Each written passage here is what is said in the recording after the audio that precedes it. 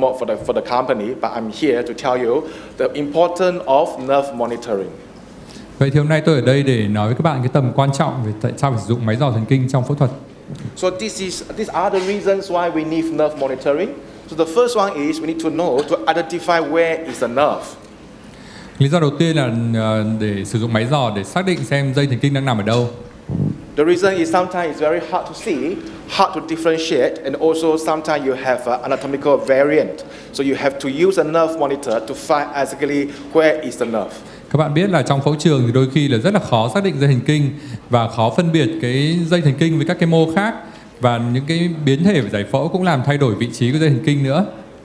Okay, good. The second reason is if you have tumor, let's say you have a tumor grow over that, okay? So the tumor will basically displace the nerve. So you can't find exactly where is the nerve. So you need the nerve monitoring to find exactly where is the nerve is. Và những ca có khối u thì khối u có thể làm đè đẩy và làm thay đổi vị trí của dây thần kinh. And the third reason here is trauma.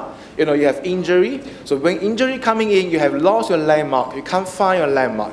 So this is where the nerve monitor is important, coming in to tell you where exactly is the nerve.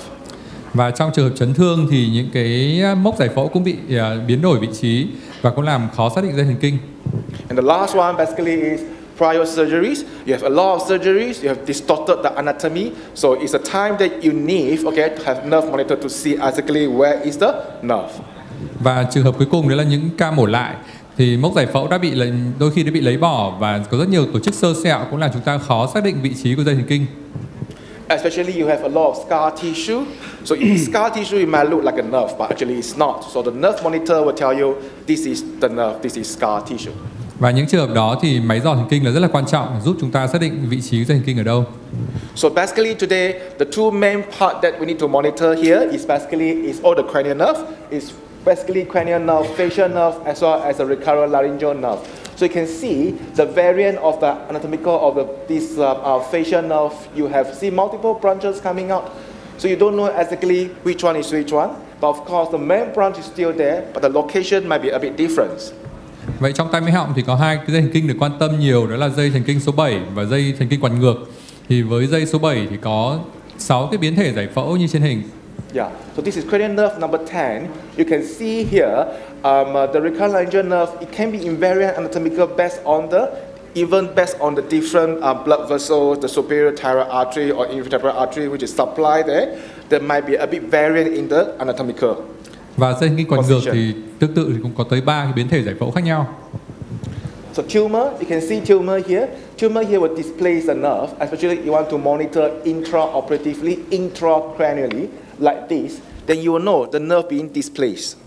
Và với những trường hợp tương tự với trường hợp u của dây 8 thì cũng đè đẩy làm thay đổi vị trí của dây thần kinh. Like a huge thyroid here also will displace the nerve.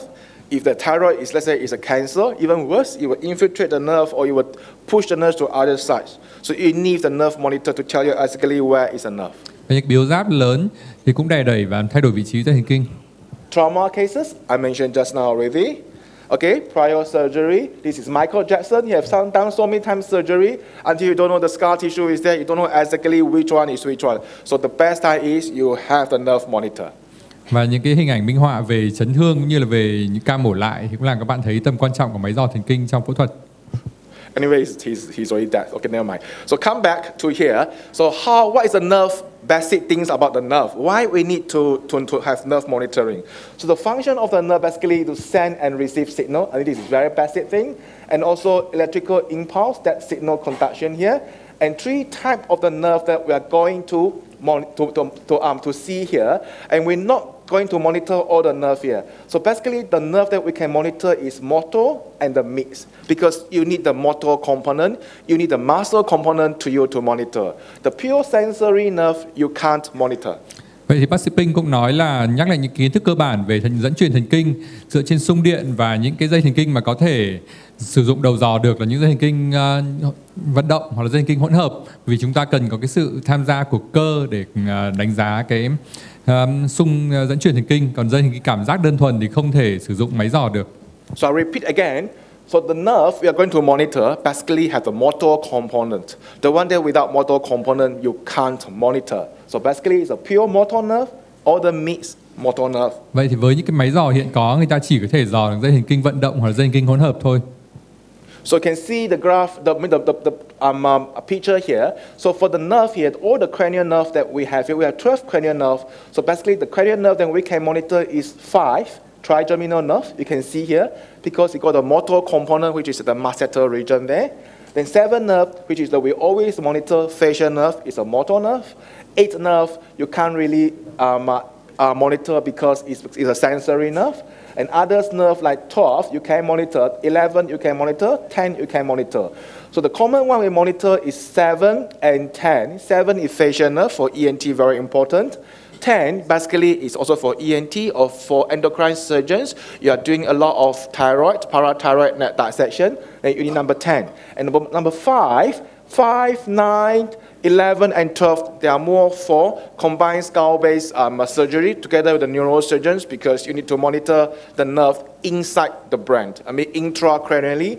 Number 5, 9, 11 and 12. This is what you always do together with the neurosurgeons doing the intracranial surgery. Vậy thì trong 12 đôi thần kinh sọ thì chỉ có một số đôi thần kinh có thể được sử dụng máy dò như là những cái thần kinh 5, 7, 9, 10, 11 và 12.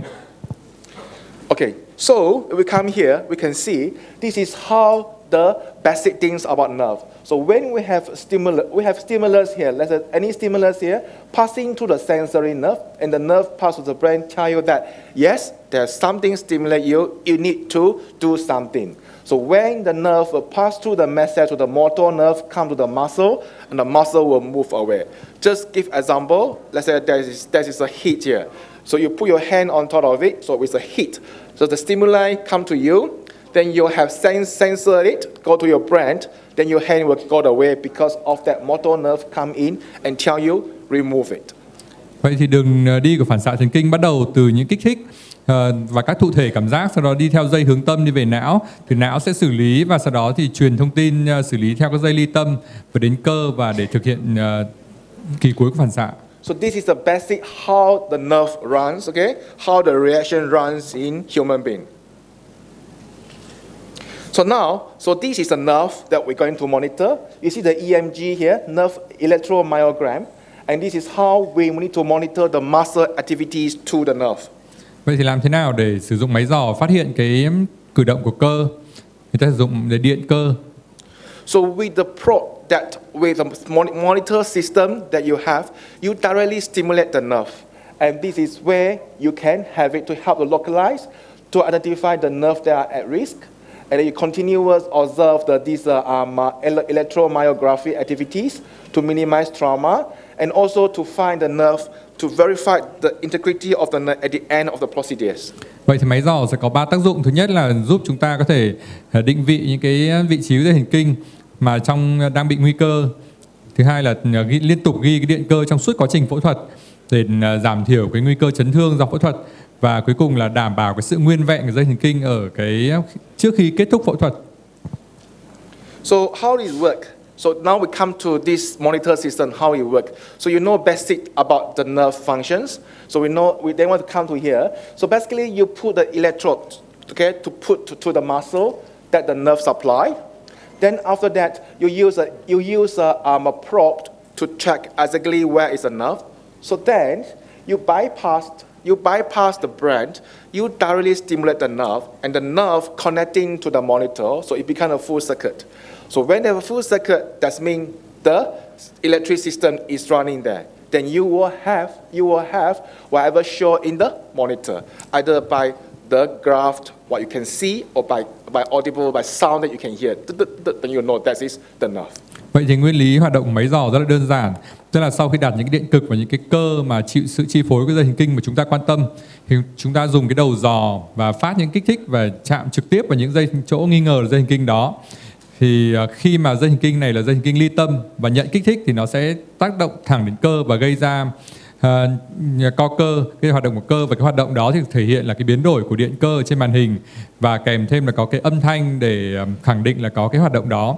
Như vậy là cái phản xạ này là một phản xạ đi tắt, không qua cái xử lý của não mà đi thẳng từ dây hướng tâm đến cơ luôn. And the nerve monitoring system has to be very specific, has to be very sensitive, because it will just monitor the nerve that you actually want to monitor. It don't cross over.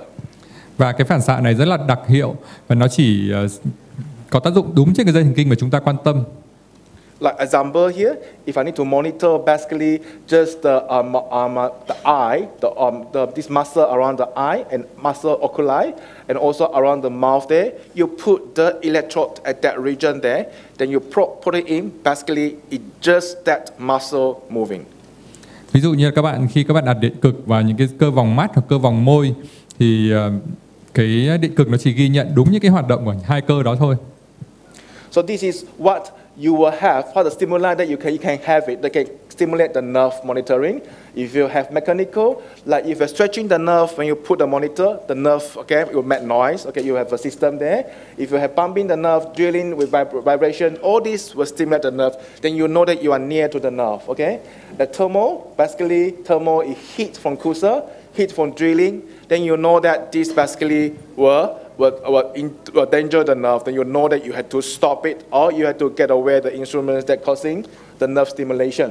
And the last one is basically electrical current. If you use a probe too much to monitor to probe the nerve, so then you might get the tiredness of the nerve. Vậy thì dây thần kinh có thể chịu rất nhiều các loại kích thích khác nhau như kích thích hóa học, cơ học, nhiệt hoặc là kích thích về điện. So I mentioned just now again. So nerve monitoring basically it bypass the brain, it directly stimulate the motor nerve and then come to the muscle.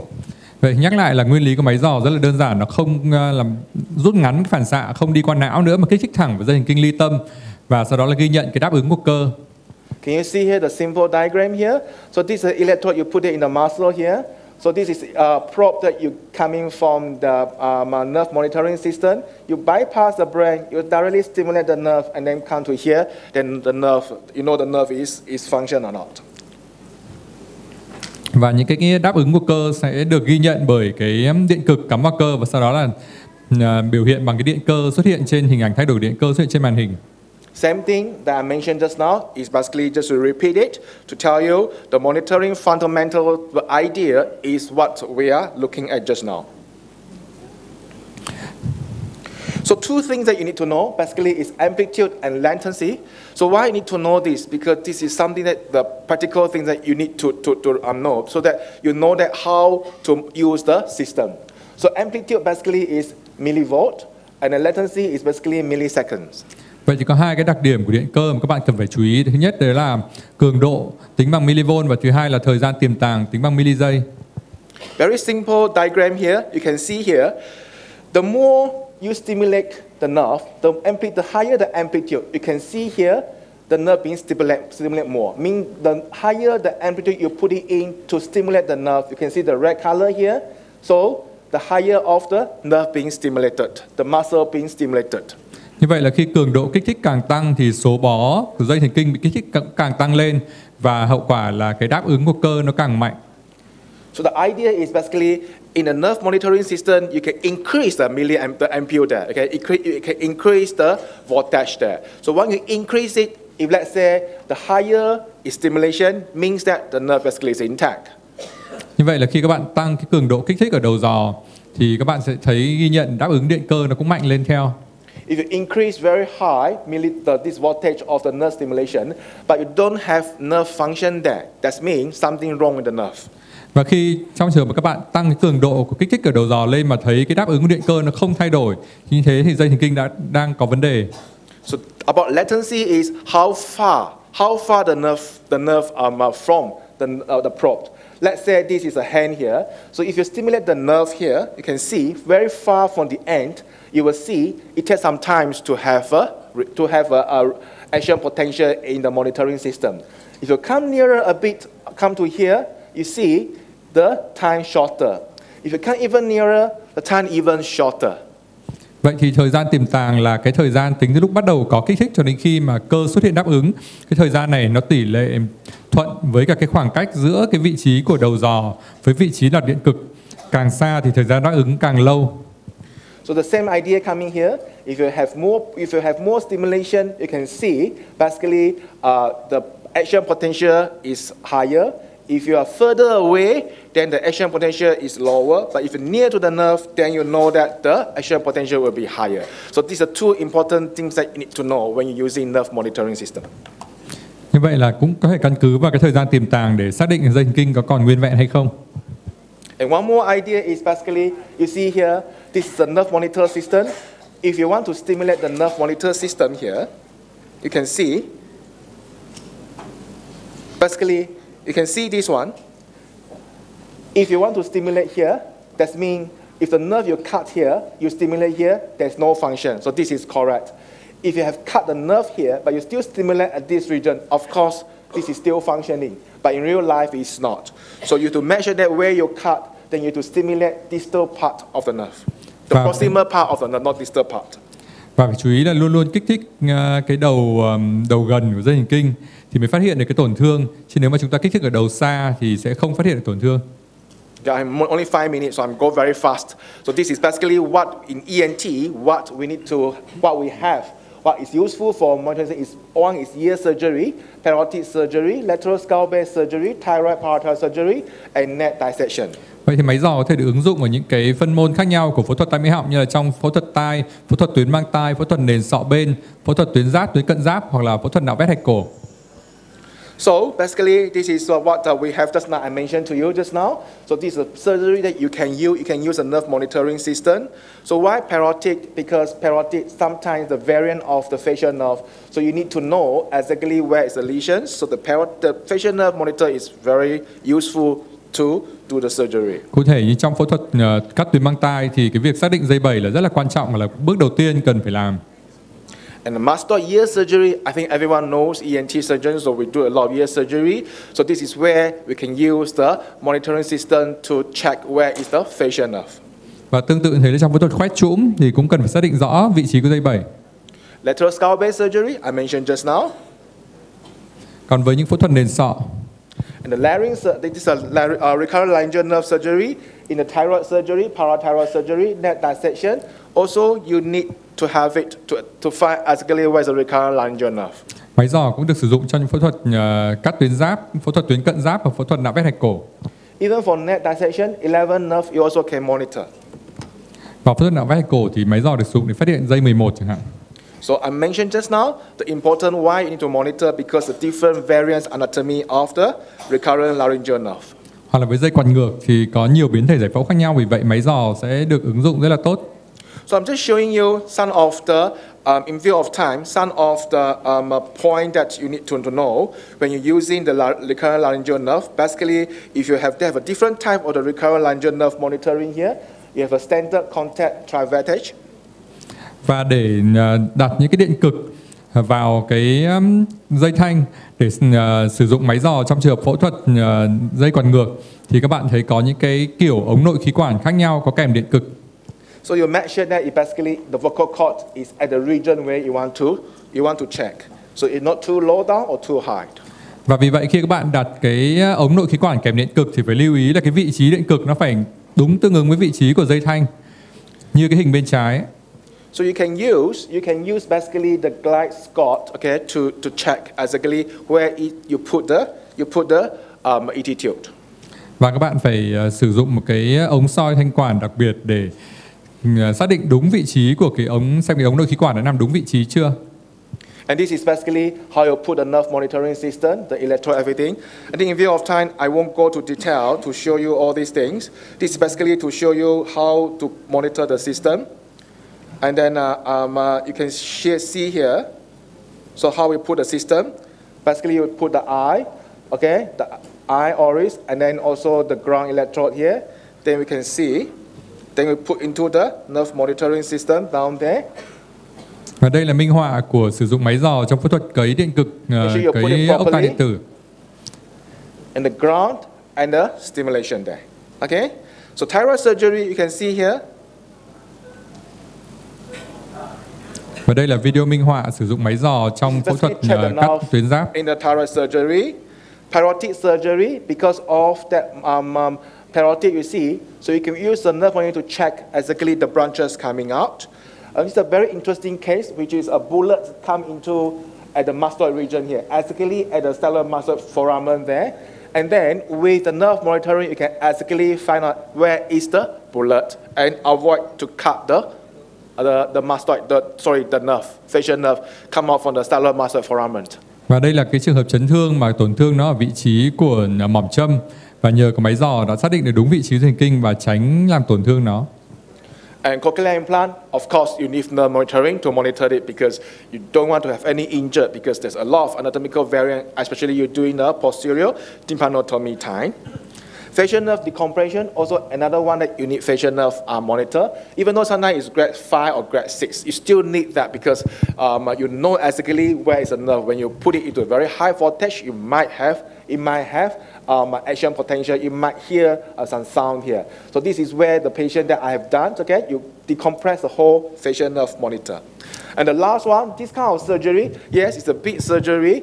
Yes, you still can use a nerve monitor because before the surgery, the patient nerve monitor is still intact.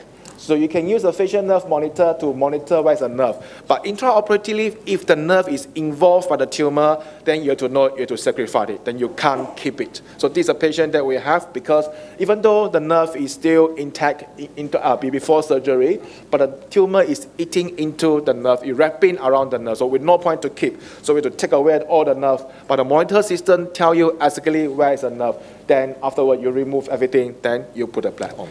So thank you so much. I think I keep to my 20 minutes. Cảm ơn quý vị đã chú ý lắng nghe. Is there any questions?